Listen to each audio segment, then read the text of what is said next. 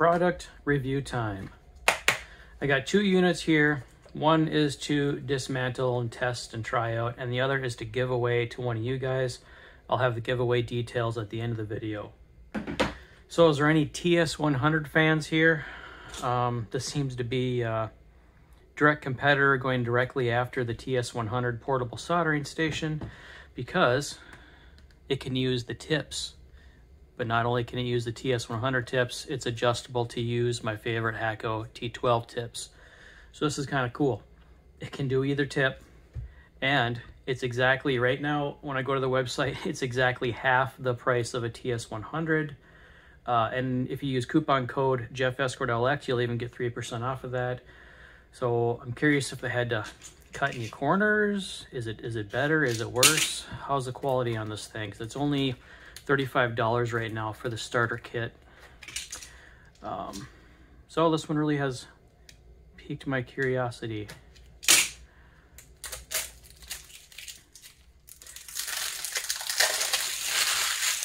All right, let's see. I think this is just the base starter kit they sent me. And we'll see what's included. Again, starting at 35 bucks. Pretty dang reasonable. And I already know exactly what I'm gonna do with, the review copy. It's going in my portable toolbox. I'm sure a lot of you guys have a toolbox that you keep in the trunk of your car or whatever when you get those emergency calls from friends and family when something's broken and you need to fix something out in the field. Oh, it comes with both tips. Okay, they may have sent me the slightly more expensive kit that was like $37 or something. I don't know. They have a few different variations depending on the tips, but there's your classic T12 and here's the TS100 tip. And here's the station. And I do believe you have to, okay, here you can see right inside. Let me get right up in there. Anyways, what I'm mumbling about is to change tips, I think you have to, gotta loosen up a set screw, I think. Yeah, I'm gonna have to loosen up that screw. I think I have to remove the extra set of contacts if I'm gonna be using the T12. Yeah, you can see right there how it lines up, but these contacts are being shorted out. I gotta look to see if I have to remove those.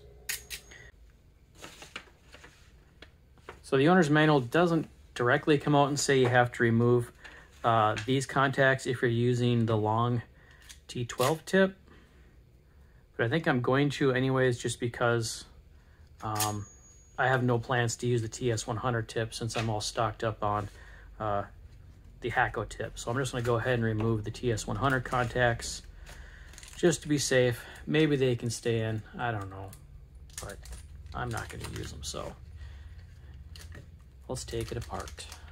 It's got extra screws. I wonder if those are if you lose the small screws that hold the contacts in. I think if I just remove this Allen screw here, the back cover comes off. So this can do, when you supply it up to the 24, 25 volts, it can do the full 65 watts, which is, you know, incredible compared to the old soldering iron technology. Come on, these clips are really holding in there.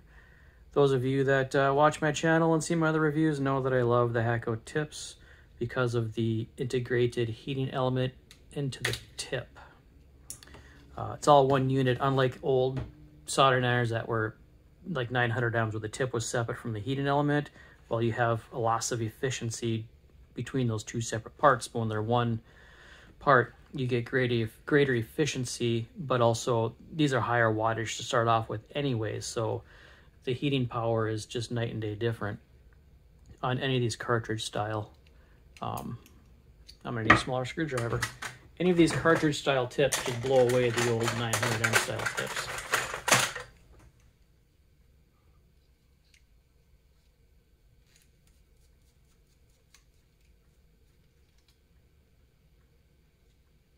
I think I'll put the screws back in. They probably give it some mechanical support. Holds the circuit board down to the chassis. So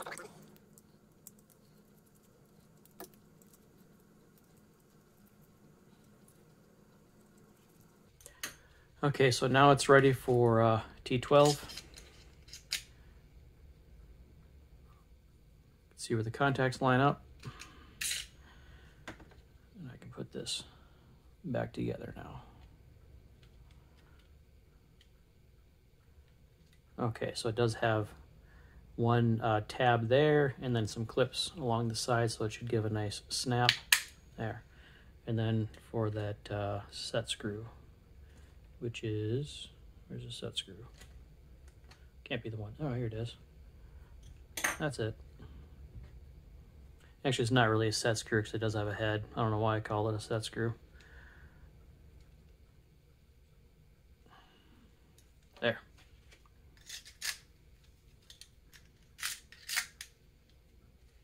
And I think it wants you to lock the tip in place. I'm just gonna make sure that's snug, yeah. By just tightening up this set screw a little bit. There. Look at that. It's got DC barrel and USB-C. So this would be great for, like if you have a USB-C power bank, you can be out in the middle of nowhere where there's no outlet nearby, or you can go with a traditional DC jack. I like that. Now I'm gonna see if I can fumble my way through the user menus without reading the owner's manual. Hopefully it's set up in a way that it's easy enough to figure out. Get the display in view there. It is a nice looking display. Okay, it must have like a start button. Did I say I'm only using 12 volts? So it's going to take a while to heat up since it's intended for 24 volts. The tips are, you know, intended for 24, but it will run on 12. It just takes longer to heat up.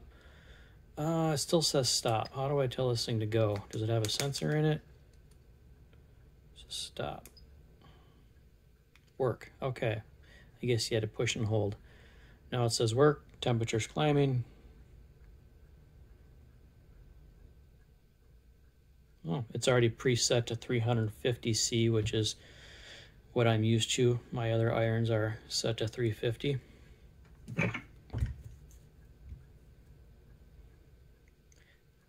And again, I'm only using 12 volts just because it's convenient. I have a AC adapter just laying on my bench. It's plugged in all the time. That's 12 volts for automotive stuff. I'm just going to try it out on this unit. Okay, we should be able to melt some solder now. Yeah, look at that. Ooh, it even tinned up nicely too.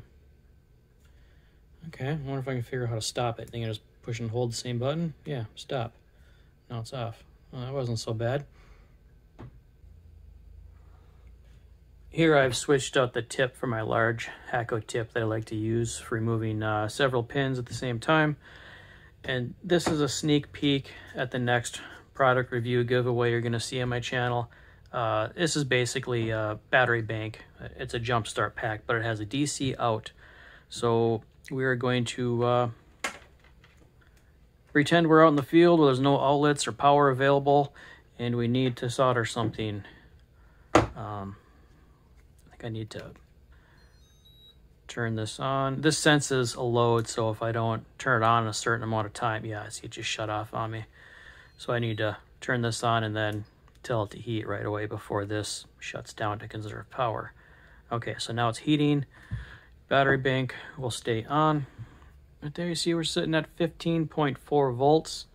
So we should get some decent power out of this thing.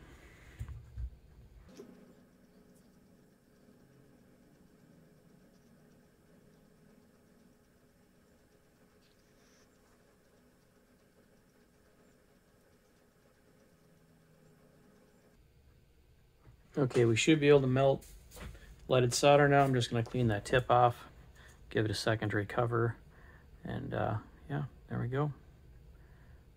It's looking nice. Now this would heat up faster if I was closer to that 24 volts, but if you're in a pinch, I mean, it works.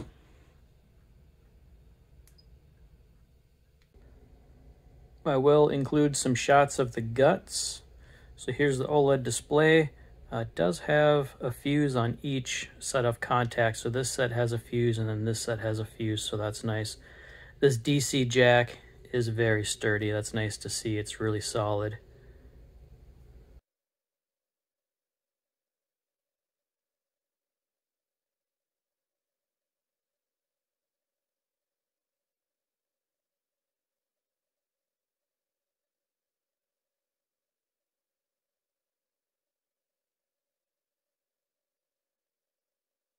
And I'll include the microcontroller for those of you that are into that kind of stuff.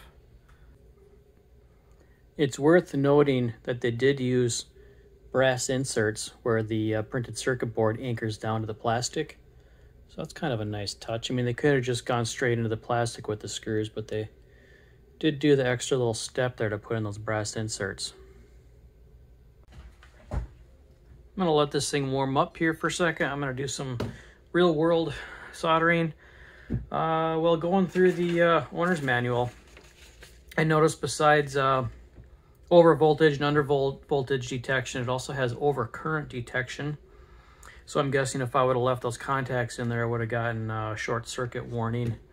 And what else did I see that was, oh, when I had it apart, there was a component that I wasn't quite sure where to go now. So right here, kind of tough to see through the plastic. Anyways, a strange looking component there. I wasn't sure what it was, but reading the manual, it has a circuit board temperature sensor. So if the handle itself gets too hot, it will warn you, and I suppose it will automatically shut off after a certain point, which is probably adjustable.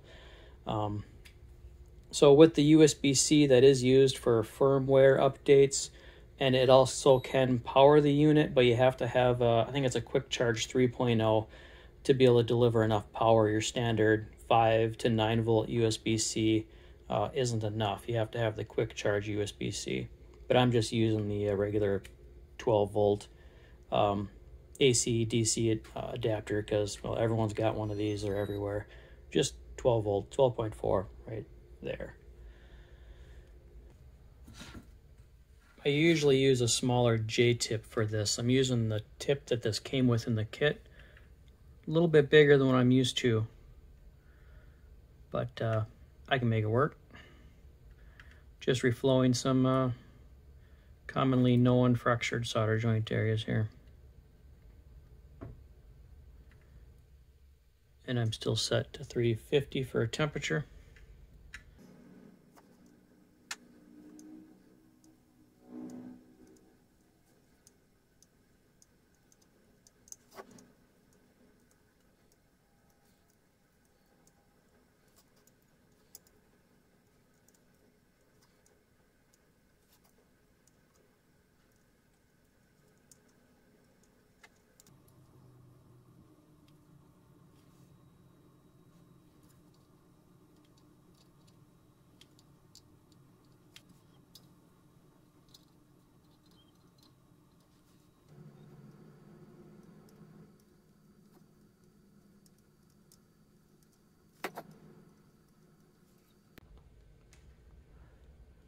Well, this little unit works great on surface mount, and since it is 65 watts capable, it should have no problem soldering big stuff, even like large connectors, lug connectors, and big ground planes. It will have plenty of power for that stuff too, so it's very universal. Now, the downside with it is, well, it's not like a traditional bench soldering iron, so there's no proper stand. You have this as a stand, a little tiny sponge. I mean, I know it's intended for mobile use, so you're not really going to get a full-on stand like you would with this kind of soldering iron, but actually fits in there pretty good. There's also no power source, no power cord. There's no AC adapter that comes with it. But with that being said, I mean, it's quite universal as far as the jacks go, so chances are, if you're into electronics at all, you probably already have something that can power this. And with cords on soldering irons, I'm always very picky about like the strain relief and how it feels with the way the cord is pulling, but this does not provide any kind of cord or power source with this base model kit. But this is great for mobile, and like I said earlier, I'm looking forward to tossing this in my mobile toolbox, and I will always have a great little soldering solution. And it will have no problem with the big stuff, works great on the small stuff. So yeah, I think I covered everything I usually cover with soldering stations. So the giveaway, this is going to be somebody. So 24 hours after this video is live, I'm going to randomly select a comment and reply to you Watch out for the YouTube scams, which I think YouTube has under control now. So it'll be me contacting you, not some random person from some random whatever. It's going to be me, Jeff Escort LX, and you'll contact me through email if you're the winner. I will give you my email address. I will not ask you to use some weird app. I won't ask for money. It'll be 100% completely free. I pay for the shipping. So if somebody says you won and wants money, yeah, tell them to, you know what. Anyways, I think that's it. Great little unit. I'll have an affiliate link if you miss out and if you're not the winner. And if you're in the market for a portable soldering iron, I got nothing bad to say about this little guy. It's kind of cool. For under 40 bucks, really. Anyways, I'll give you a coupon code. I'll give you an affiliate link. And this is a promotional video, and with the affiliate link, I do get a small kickback. So, I mean, you know, take it as you will, but honestly, not a bad little unit. Thanks for watching, and we'll see you next time.